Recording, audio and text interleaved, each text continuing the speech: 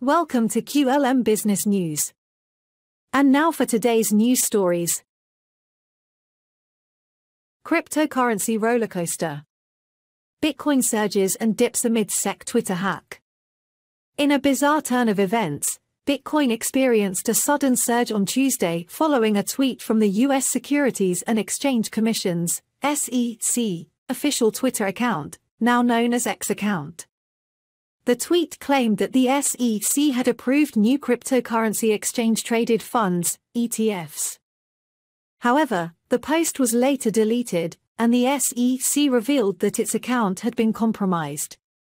The misleading tweet, posted around 4 p.m. Washington time, 9 p.m. Greenwich Mean Time, stated that the SEC had granted approval for Bitcoin ETFs to be listed on all registered national securities exchanges. Social media users and news outlets quickly picked up the news, causing a momentary spike in Bitcoin prices.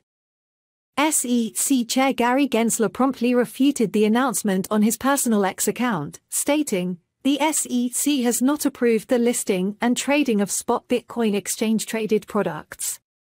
A spokesperson from the SEC informed reporters that there was unauthorized access to the SEC government X.com account for a brief period, and the matter is under investigation in collaboration with law enforcement.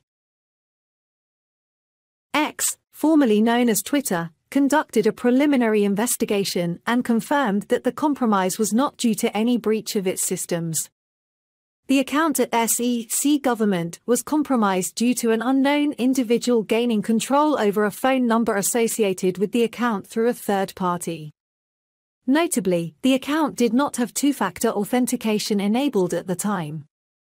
Bitcoin's price briefly surged to nearly $48,000, £37,800, following the false announcement before settling around $46,000.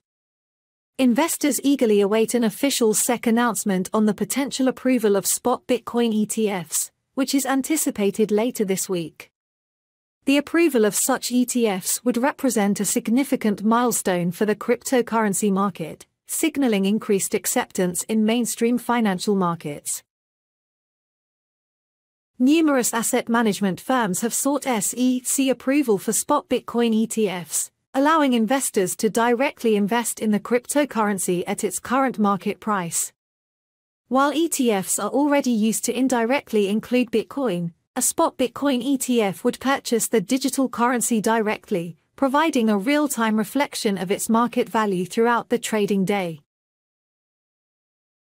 This news story is brought to you by QLM Business News, your digital media channel.